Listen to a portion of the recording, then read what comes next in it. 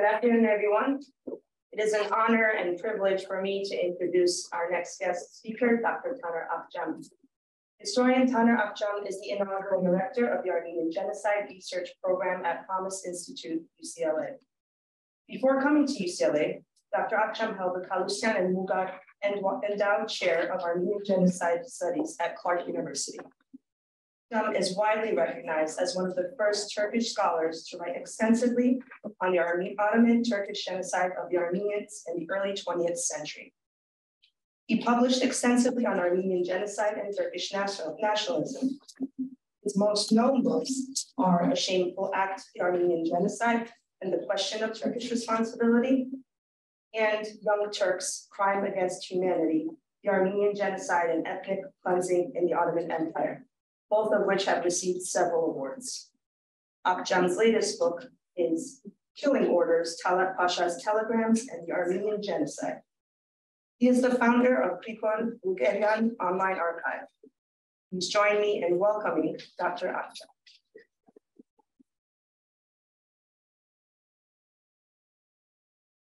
Thank you so much. So, thank you so much for inviting me. It's really a great pleasure for me to be here. I think 7 or 8 years ago I was here and giving a talk.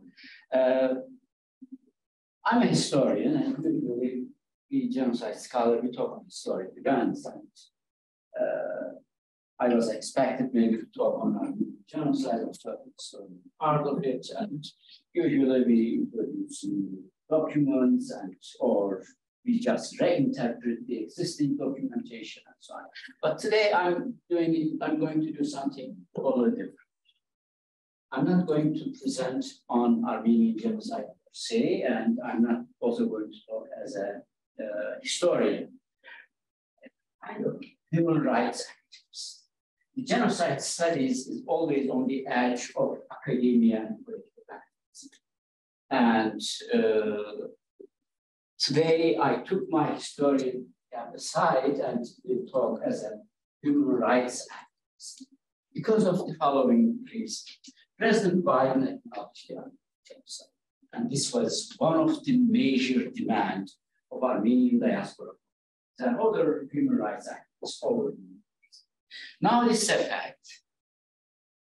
Armenian genocide is acknowledged by Congress, by the world powers. The big question is, what's next? What should we do now? So I organized a conference on March 25th, and I invited Stuart Eisenstadt. How can I? Yeah, okay. I invited Stuart Eisenstadt. What I'm going to do today, I will show an interview. He was our keynote speaker. And because of some technical problems, we had an interview. And the interview is around 15 minutes, and I cut it down to 20 minutes. I thought I should show you these 20 minutes interview and then frame it how we should understand this interview. Because of the person, you should maybe know about Stuart Eisenstadt. He's one of the top administrative officers in the United States. He was special advisor. He is today special advisor to the Secretary of State Blinken on Holocaust issues, and he is the president of Holocaust Museum in Washington. But his career started during Carter administration. He was one of the chief advisor for the domestic political issues for Carter. Then he became one of the important diplomats in Carter administration related to Holocaust. And this role continued. You cannot believe even during Trump administration, he was the top advisor to President Holocaust-related issues. During Carter administration, he had a special additional job. He was the representative of the United States government, and you may all have heard about it. He was the main negotiator with Switzerland, Germany, France and Eastern European countries. And he finally was able to get billions of dollars from Switzerland, the gold case famous, and from Germany, the slave labor issues, you may have heard about it. So he is the top scholar or ambassador related to Holocaust issues in the United States. And I invited him as the keynote speaker. And so the person is very important. He is the top administrator. One additional information maybe to understand why I emphasize so much this context.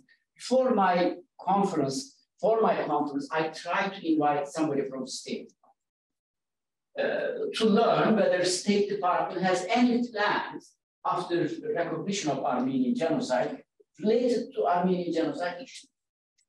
They walled off. They didn't want to come. It was too early for them because there is no policy today, and so on. So he came and he spoke. Now we can listen to him. It's very important for me, for Armenian people or generally, and we discuss so what and what can we do. So this is the interview, the 20 minutes, please.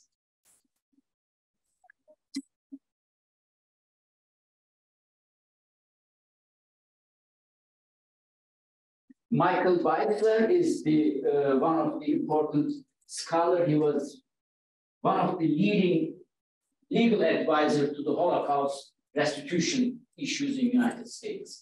So, sorry, I'm having a sound issue.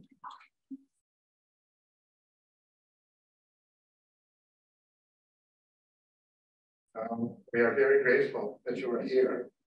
We are putting on the first conference on restitution arising from the Armenian Genocide at UCLA, and you are a keynote speaker because of your extensive work for so many years that still continues today in the area of restitution, Holocaust restitution, and other areas. And we are very grateful that you can inspire us in order to go ahead and have a useful conference that we hope will begin something new.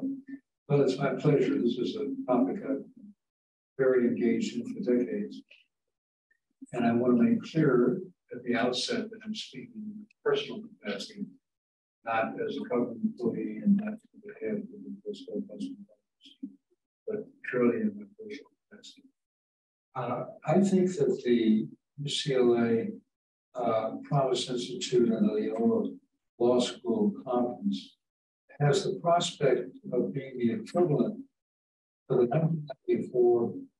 1994-1995 Bard Graduate Conference that really elevated the issue of Nazi rule.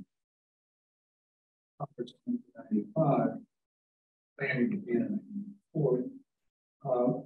A number of scholars made presentations of their scholarly work on a topic that had been buried for over 40 years after World War II, namely the degree to which the Holocaust was not simply a mass genocide of 6 million Jews and millions of others, but it also was the greatest confiscation of property, cultural, private, movable, and immovable property in the history of the world. And that conference really elevated the issue about the number of testimony. I think that your conference really could be the equivalent for the Armenian genocide and for the Armenian confiscation. And to put it into context, Michael, the Holocaust, the Shoah, murdered roughly 2/3 of the total number of Jews in Europe, a third of the total of Jews in the world. But in Europe, where the World War II was fought, it was 2/3.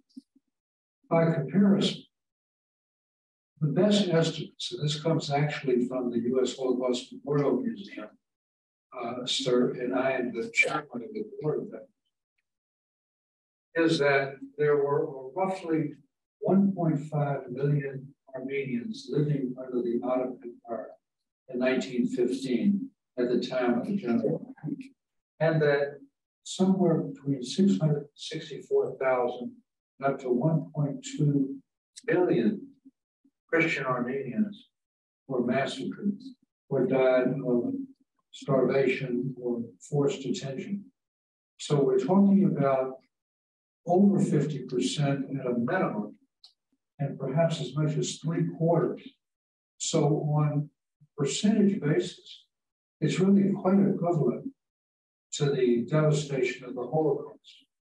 And this is one of the reasons that I'm so interested in the topic that you're doing, because there are so many other comparisons that we can talk about during our conversations. And here is a very important connection.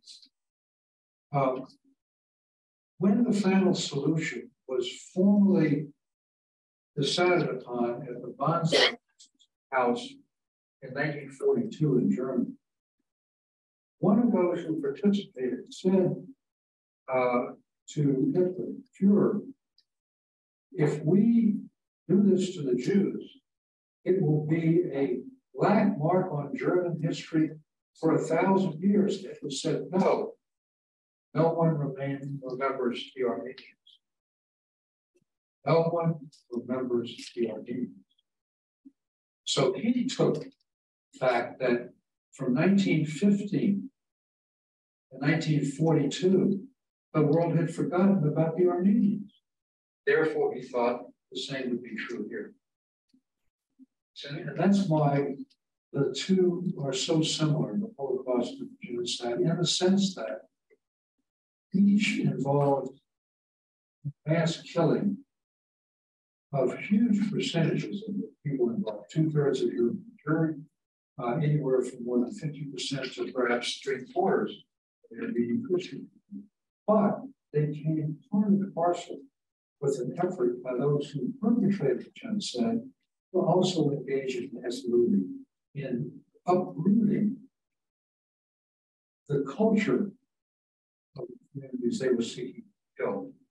It was not sufficient to just kill the people. The whole history, the whole religious culture had to also be uprooted.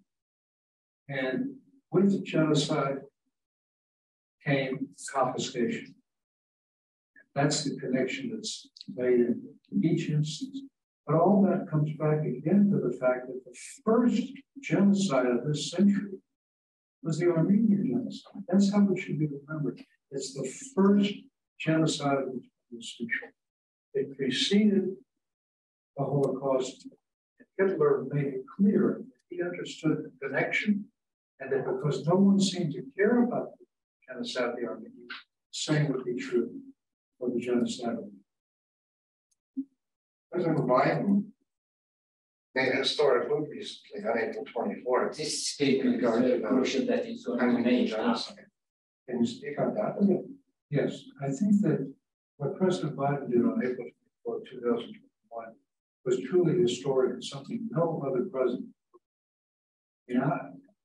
Turkey is a NATO ally. It's still a very sensitive issue. I'm going to come back to that to trace to the Germans. So it was a very courageous decision. And it joins now 33 other countries for a total of 34. Recognize the Armenian genocide, and that provides a legal framework to begin working on restitution of cultural property, religious property, artifacts that were part of the Armenian genocide. So it was a very important statement. It's very important to grasp the way in which the post-World War II German government dealt with the crimes during World War II, and the post-Ottoman Empire Turkish government dealt with the Armenian situation in the following sense. Germany, through Chancellor Adenauer in 1951, made a personal statement as Chancellor that we, the German people,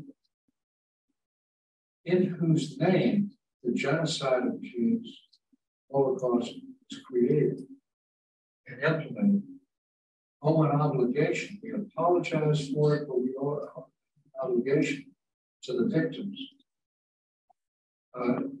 Turkey, after formation of the Turkish Republic, took exactly the opposite position. They not admitted to the genocide, and they denied that there was such a genocide. So we have a very different historical context after each genocide. One of your important accomplishments was the convening of a conference in 1998 on the Washington principles of Nazi confiscated art. Could you speak about that and how this is? So I think and hope that your conference, your UCLA,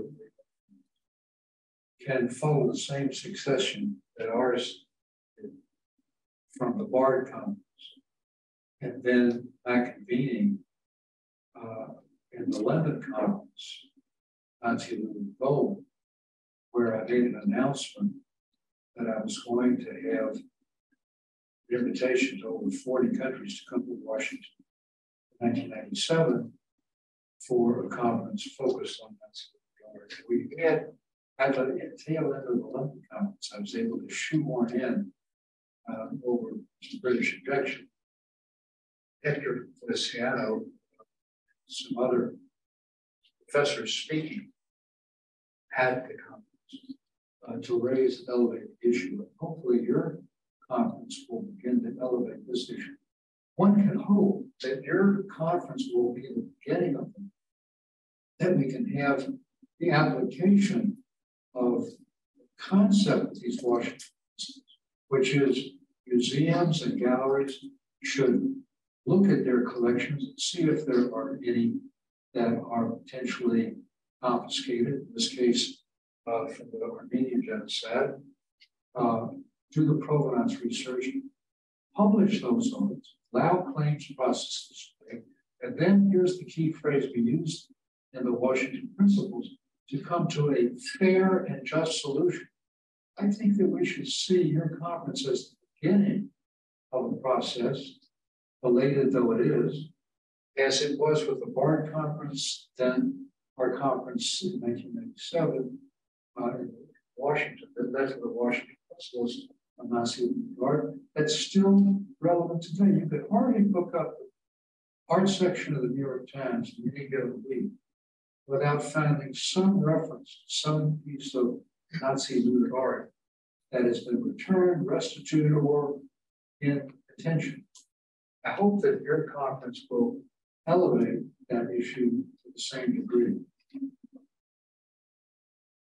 Yeah, it's so much more than just an art. It actually began with the Swiss, as you mentioned, and Nazi gold, Swiss banks, and the deposits.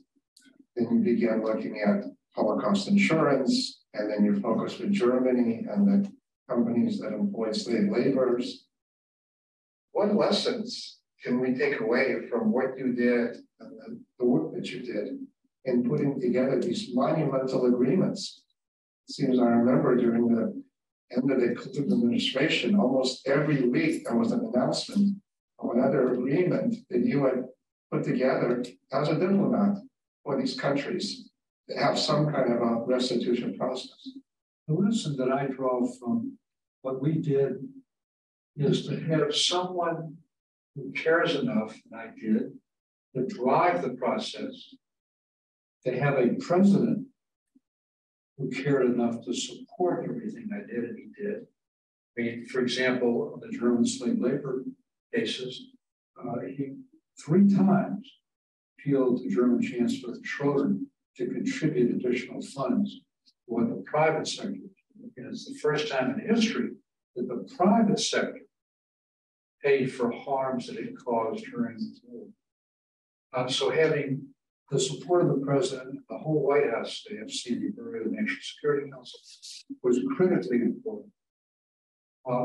And then really pricking the conscience of the world to the basic fact that it is not proper, it's not acceptable for anyone to hold confiscated property.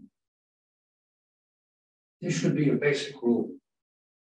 And that when you're holding confiscated property, certainly that came out of a warlike situation, massacres, genocidal situation with the Armenians as a result of the Holocaust, that it is a stain on your reputation as a museum, as a gallery, as an individual holder, to have that kind of art. It's not acceptable.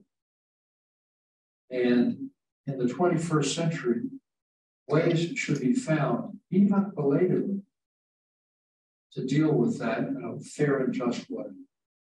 That to me is critical. So one of the things that's going to be the challenge, I think, in this Armenian situation is how do you elevate this issue? How do you prick the conscience of the world to something that happened even further back?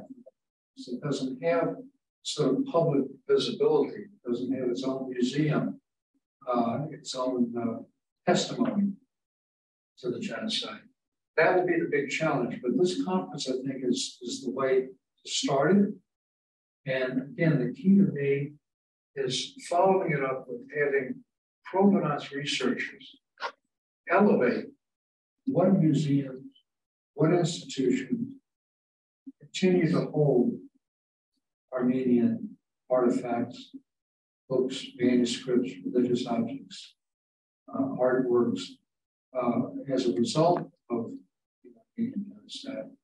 And then once that's done, I think more than half the battle is won, because the publicity that then will come, reputational damage, holding on to that, or not at least coming to a fair and just solution, as the Getty Museum did, will be overwhelming.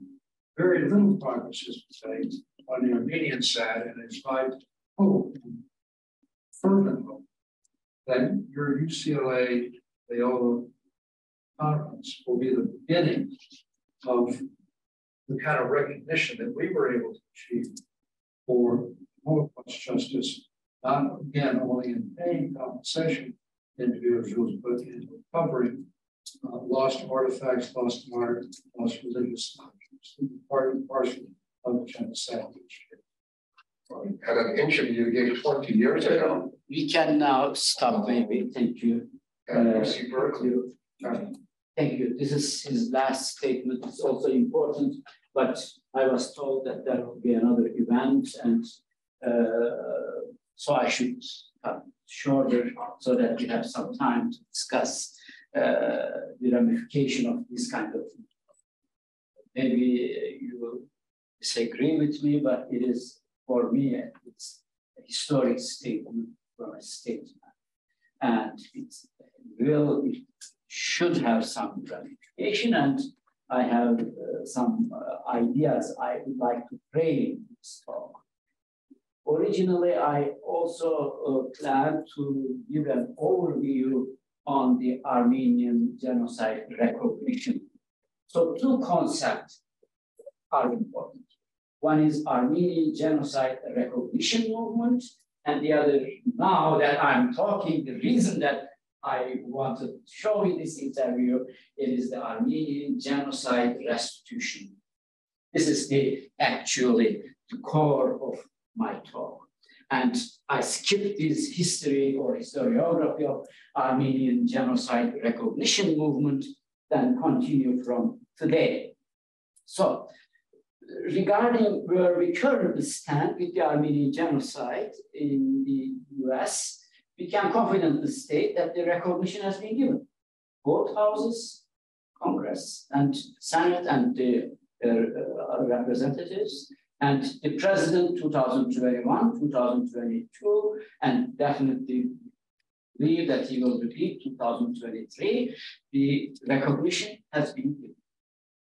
The question of justice, however, remains unaddressed. And what is necessary then to discuss the possibility is of an Armenian genocide reparation. To this end, I offer two observations, you all know that. Number one, in the United States, the politique of recognition have now largely run their course. It's over. So Armenian communities over the decades really worked very hard for the recognition. So number two, it is a wishful thinking to suppose that given the current state of international relations, the world's great powers will exercise pressure anyway on Turkey to acknowledge the Armenian genocide. You might have heard the recent news, the F-16, the warplanes and so on, the American government gave the green light to Turkey. And it's almost impossible. It is therefore time to hold a serious and prolonged discussion on what comes next. Well, this is my activist part now talking mostly. It is obvious for the politics of recognition, it should be replaced with a politique of reparation or restitution, and one that can create a movement for the Armenian genocide. And this movement should consider itself as operating not within the framework of American foreign policy, this is my argument, but as part of American domestic policy. The Holocaust restitution movement offers us ample proofs of the potential efficiency of such an act, as you listened to him. To better explain that point, what I mean, a little background information is in order. American recognition of the Armenian genocide does not resemble that of the countries whose recognition has largely had symbolic value. The official recognition by the United States technically does and can offer the possibility of attaining a certain level of justice in the way of reparation and recompense. American law allows its citizens to sue foreign countries, companies, and or institutions for damages and compensation. However, the United States has a law known as Foreign Sovereign Immunities Act of 1976, FSIA, which serves to prevent foreign countries or their affiliated institutions from being taken to the court and sued in the United States. Some exceptions do exist, however, and are of direct relevance to our topic. One of these exceptions related to the crime against humanity. International law is very important. Countries and their associated institutions that are seen to have been involved in crime against humanity, such as genocide, can be taken to trial in United States court. However, for this to occur, it is necessary for the federal government to first recognize that such a crime has been committed. Because this was not the case, more than 10 different court cases was dismissed in California by the Californian courts, saying that this is the federal government policy and federal government has no policy related to Armenian genocide. We are not going there. So they dismissed the case. Now, number one, as I said, the federal government must accept event as a crime, but it also not sufficient ground to open a case. Two additional preconditions must be first met. First, we need to show that the target of the suit, be it a state or institution, was both involved in the perpetration of a crime. So the company that you are going to sue, you should also show that this company made profit from that crime. And the second important precondition is that this company has to trade relation with the United States state. So it's very simple. I put it in a very simple way. I'm not a legal scholar, but this is the overall picture. And if you fit these three conditions, then you can file a lawsuit here in the United States. But of course, it's not a one-way street. When I summarize this way, my legal scholar all day smile. It is more complicated, and there is a high probability that such cases will not be legally successful, especially after the Supreme Court judgment 2021. Supreme Court made a decision related to Germany saying that if a foreign country confiscated the properties of its own citizen, it is not a violation of international law. So nobody can bring the case related to confiscation into a United States court. But the court in this decision of the Supreme Court, in this case in hand, said. So you can argue that case that we have in our hand is different, or you can argue in a different way. But in any event, it is very clear that United States Supreme Court made a political decision. And it is really an important legal problem how to interpret these decisions and how we should interpret these exceptions. But at least overall, we should see and acknowledge that there is a path here to follow. So I'm not a legal scholar, and I cannot discuss the legal ramification of the Supreme Court's decision and other 1976 laws and the exceptions and so on. Legal scholar arguing back and forth on that part. But it is important for us to see that there is a new value.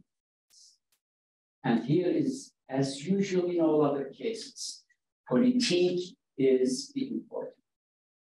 It is not only legal issue, it is a political problem also. And this is one of the important tasks of Armenian communities to consider these as a political problem.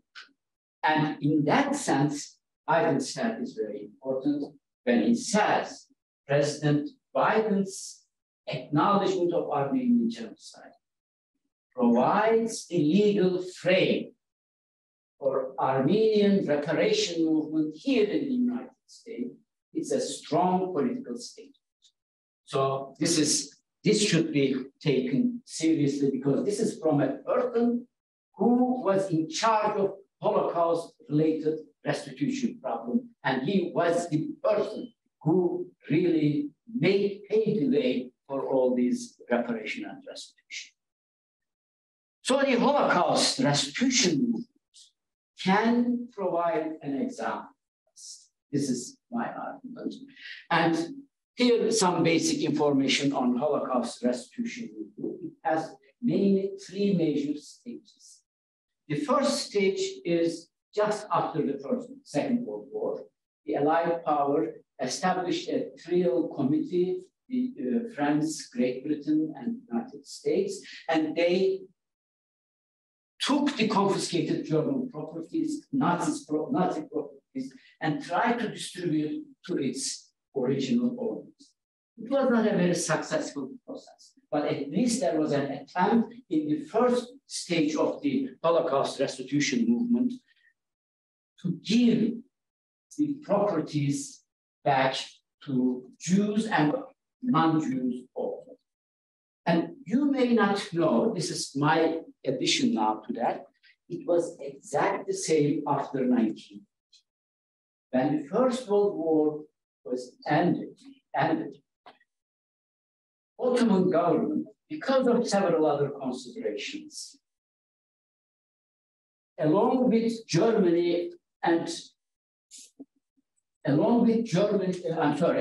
Great Britain and France, started a process of giving back the confiscated properties of Christian population.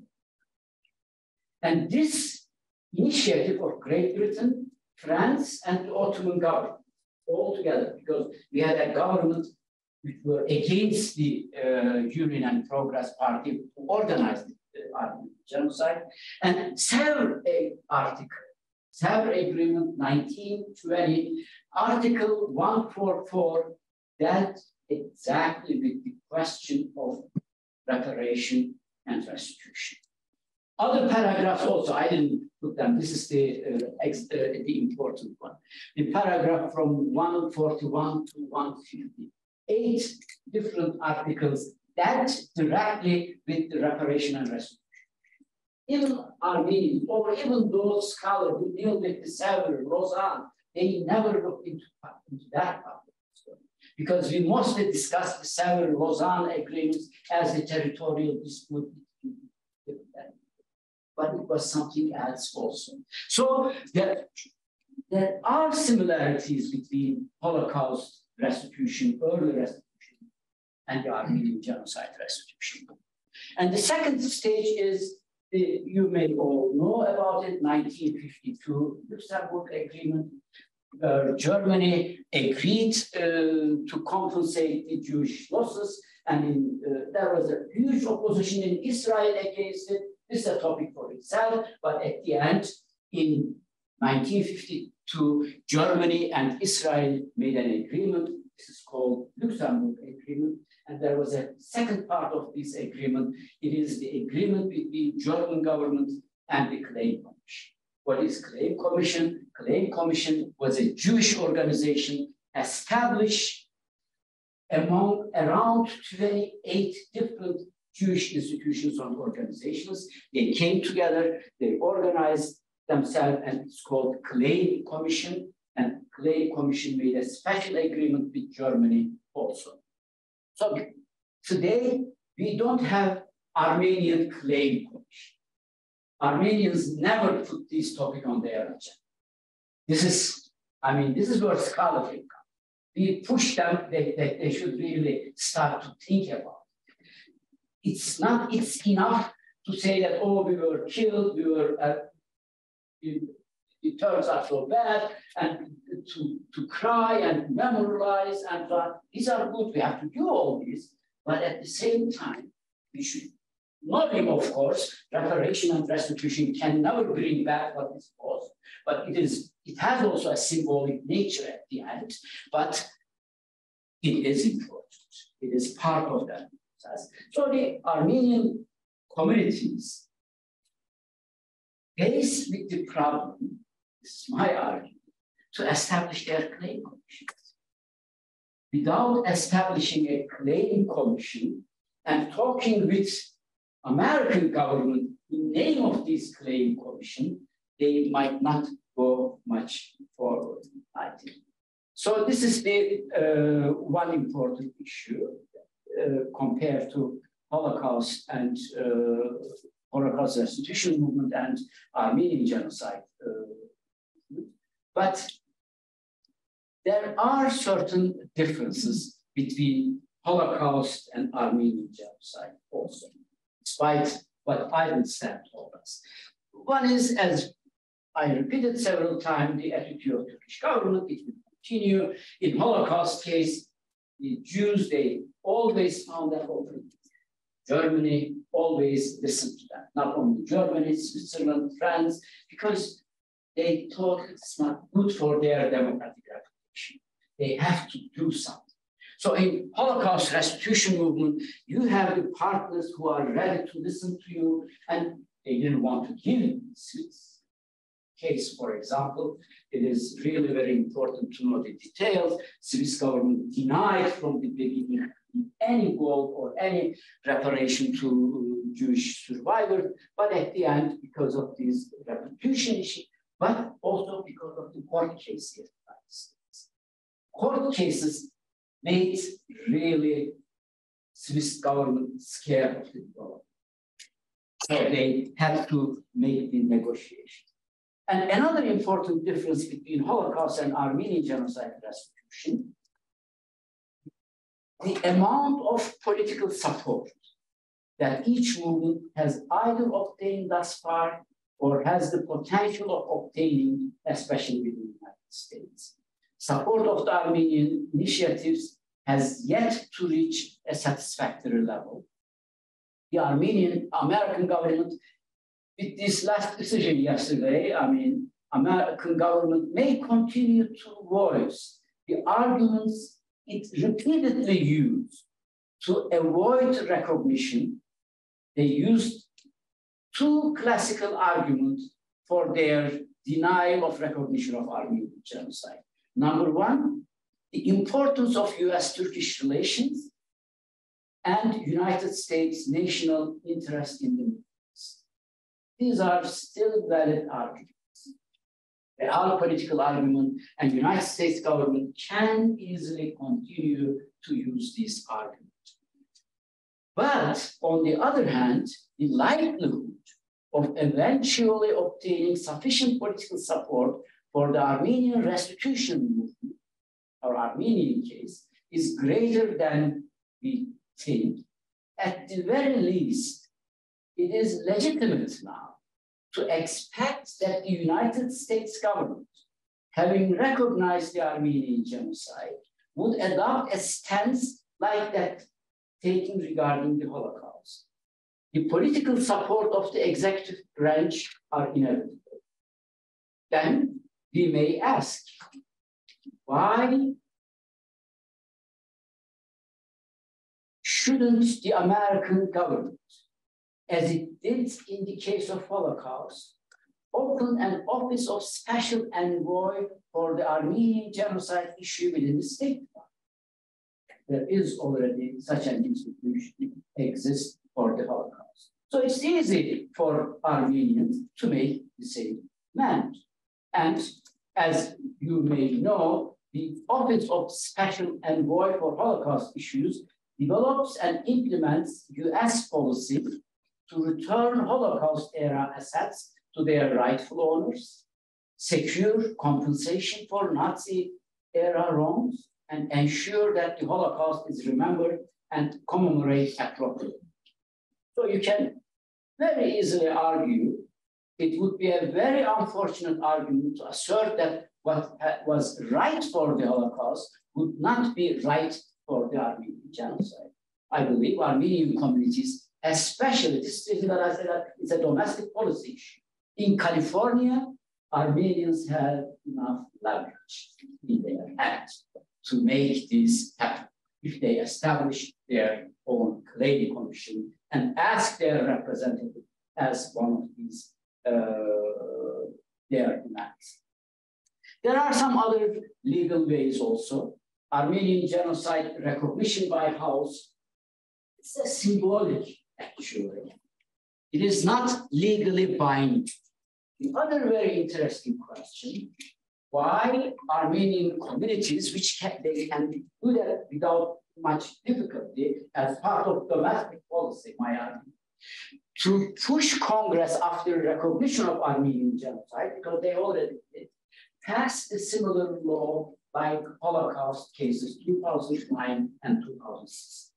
There were laws on the bill accepted by Congress on the Holocaust mooted act. And it is a bill, binding bill, and it can easily be done for also for Armenian states. So, of course, my argument is California, the Armenian community in California can do that easily, as they can come together and develop this as one of the important demands of their claim. This is the new debate that I want to introduce actually to Armenian community. Of course, the process of attaining justice and reparation will take many paths and should not be limited to that litigation, nor there is a guarantee for success. Reparation took 70, 80 years.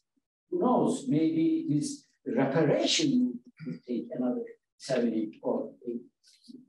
The Armenian genocide restitution will be long and strewn with a great many legal and political hurdles, just as we had in case of genocide recognition.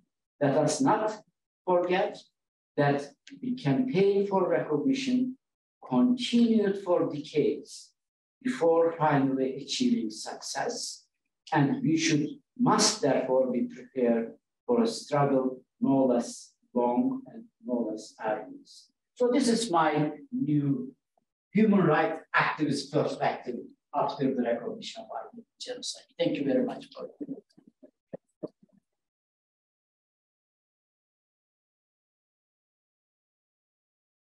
A few questions.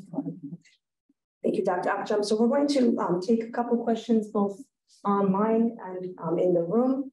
Just wanted to let you know, by the way, we will stop at 4:25.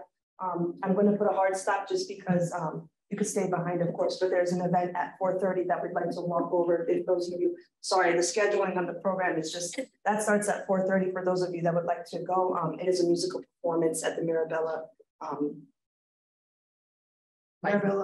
Auditorium. And I can show you that afterwards. Okay, without further ado, there might be a couple questions online or in the room.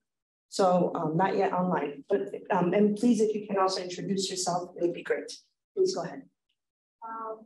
Hello, my name is Inaugural. I work here at ASU. I talk the denial of the Armenian Genocide from a political perspective, and I'm from Turkey. So my question is regarding the upcoming elections in Turkey in May. If the opposition party wins, I feel like there might be an opening for Armenian genocide recognition if, Kılıçdaroğlu becomes the president and there's a new democratization movement that, may happen. So do you have any thoughts about that? Like, I know your talk focused on reparation processes in the United States, in California, but I think, as a Turkish person myself, I think, the Turkish population needs to know that this happened. I only learned about the Armenian genocide when I was 24 years old. I had an Armenian friend at Boğaziçi University.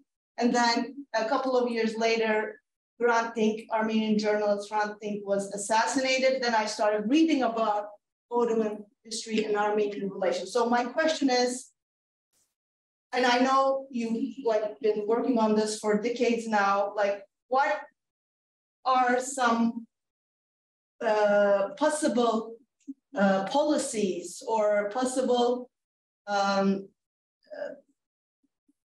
activist, emerging activist possibilities that you can envision to, grow this recognition in Turkey? Thank you so much. Great question, actually. And I have a very pessimist answer. I don't believe that there's going to be any change in Turkish government's policy regarding genocide, regarding restitution.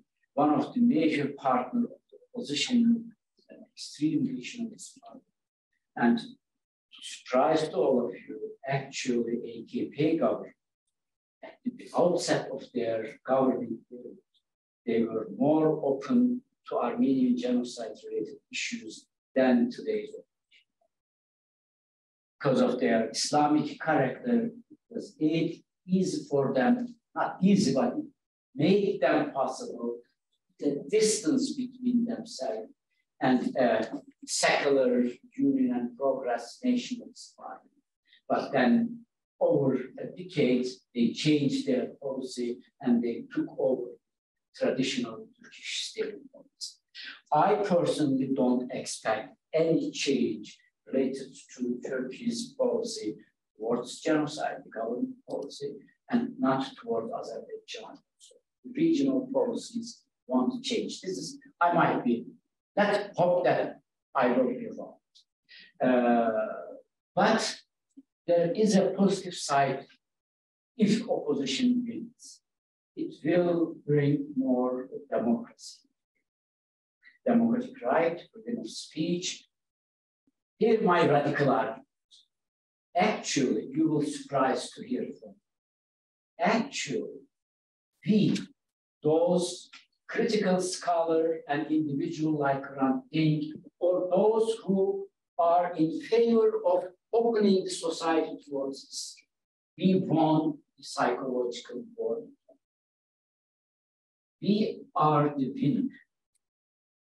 If you listen to any dialogue or any governing or government regarding April 20th, they are in defense. We were not targeted of hate campaigns anymore. We were not dragged from court to court. Psychologically, we won the war. This is how I think. This is my personal interpretation.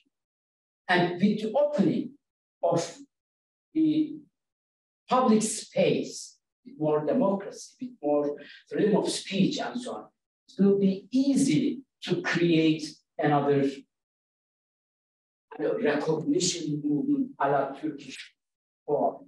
As you may know, before AKP became more dictatorial, there were Armenian genocide commemorations in more than 20 cities, especially in Kurdish provinces.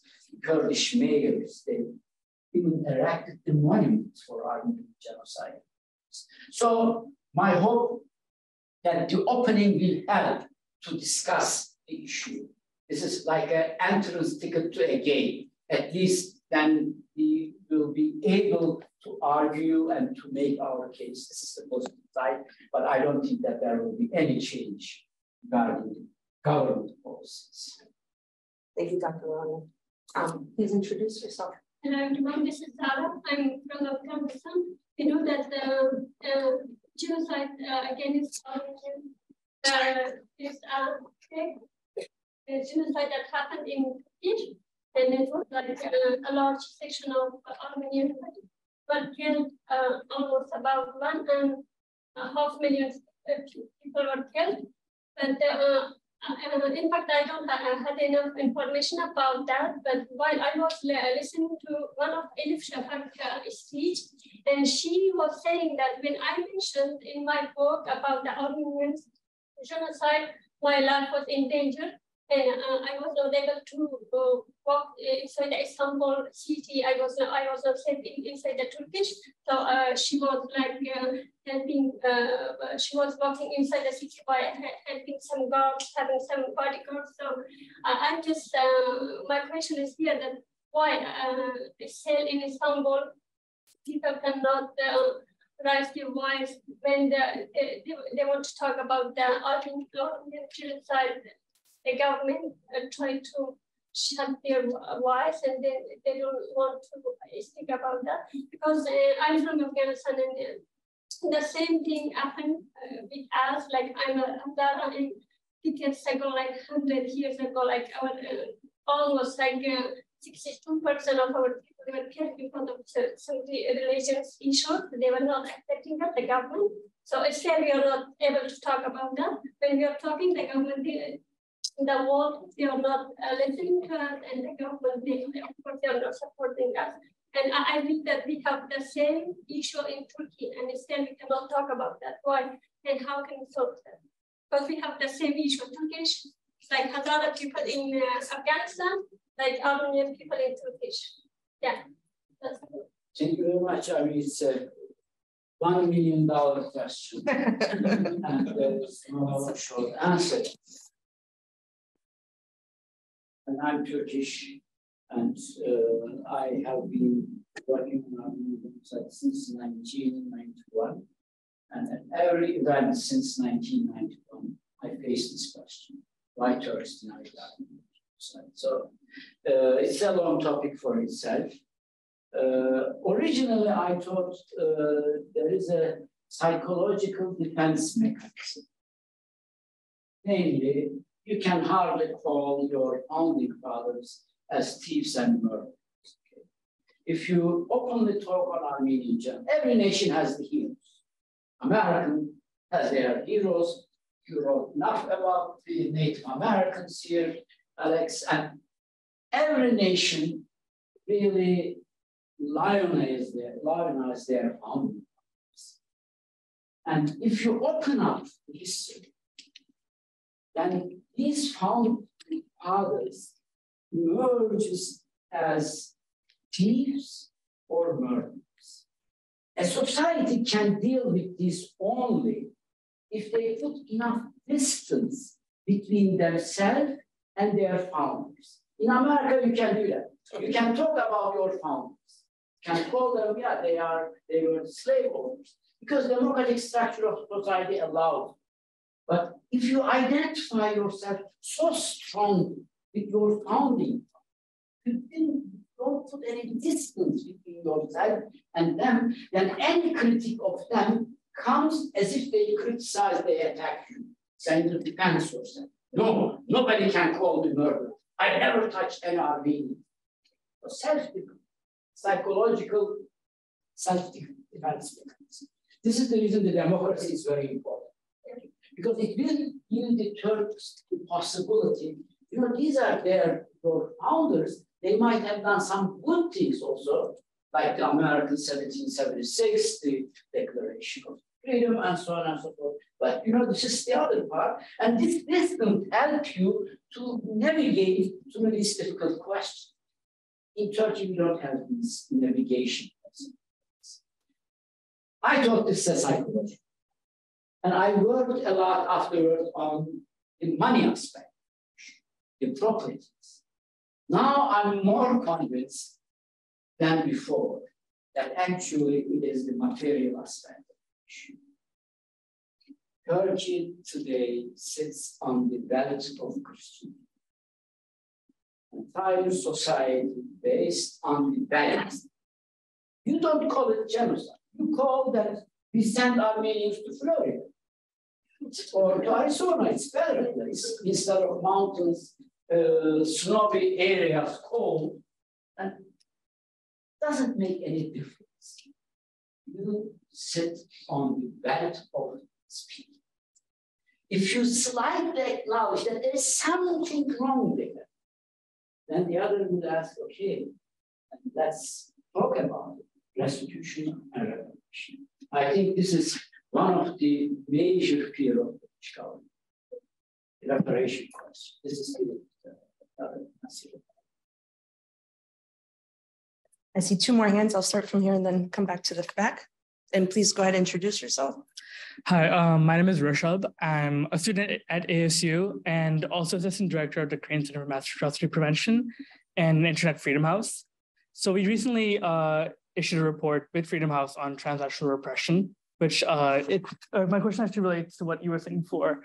Turkey is one of the most notorious agents of that transnational repression, and it directs people who speak out about the Armenian genocide in the US and Iran, in Europe, even in South Asia. So I was kind of curious, first of all, have you been a target of repression yourself? And second, how do we encourage people to speak out despite the fear of being targeted by governments like Turkey, China, or Iran? Well, I cannot talk about other countries. For my own history, just go to Wikipedia. I'm a rebel rouser. I started when I was very young. I don't know whether 68 movement. It was a huge movement. I was one of those boys. Went in the streets when I was 15 or 16 against the Vietnam. For a long time. My family and my self-interest. So I have a long history. Regarding Armenian genocide, I was targeted. I was put on a death list. I received a lot of death threats. When police launched an investigation in 2009, they discovered in one of the police officers' house a document and name of 3 individuals who should be assassinated. Hrant Dink, Orhan Pamuk, Taner Akçam. Hrant Dink assassinated, and Orhan Pamuk escaped, like Eyüp Şafak, another Nobel Prize winner, and my name was also on that list. There were several court cases against me, but after a period of time, Turkish government respected me as a serious scholar. So today there is no criminal investigation against me, and I'm not target of any persecution.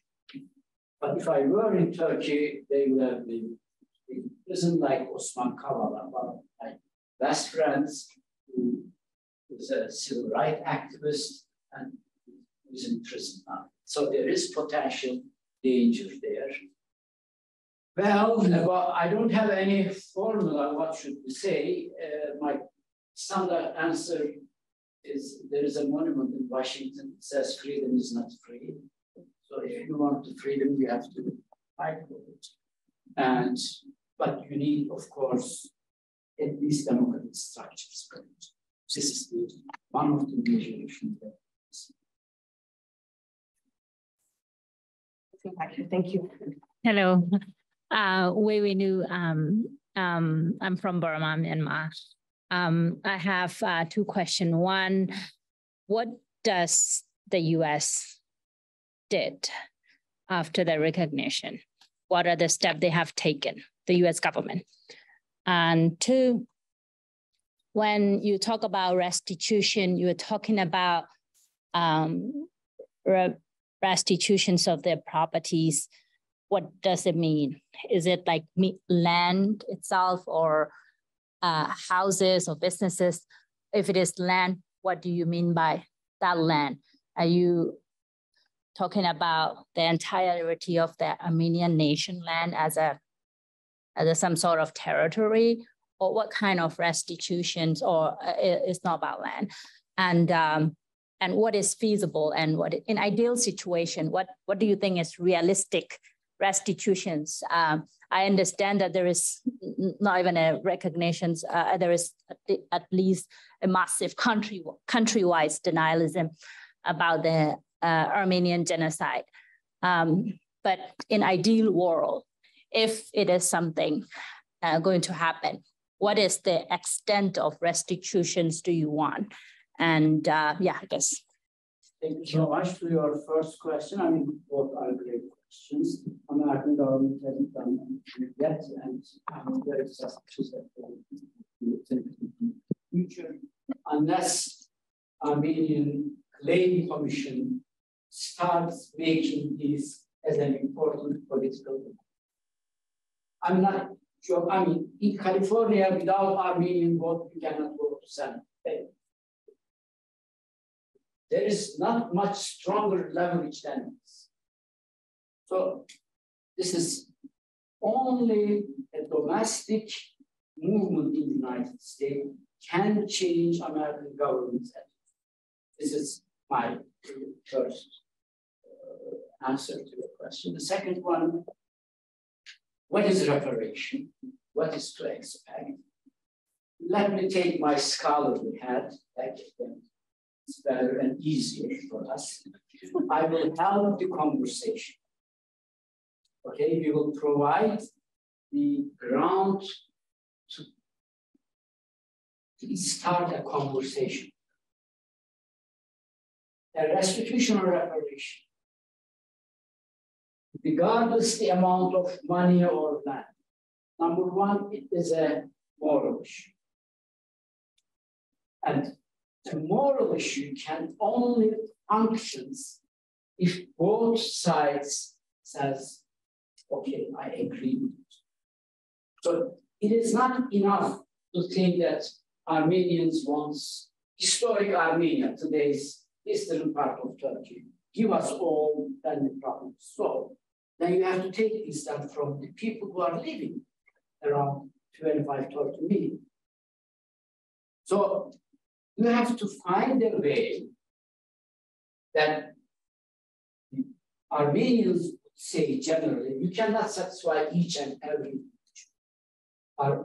and they are representative, of course, the Armenian government and the Claim Commission of Armenians, the diaspora, would say, yes, we are satisfied. And the Turkish partners on the other side, we did what we had to do. We really at least rectified some of the wrongdoings. So the scholar can help to that process. And I think this question will be the question of next 100 years.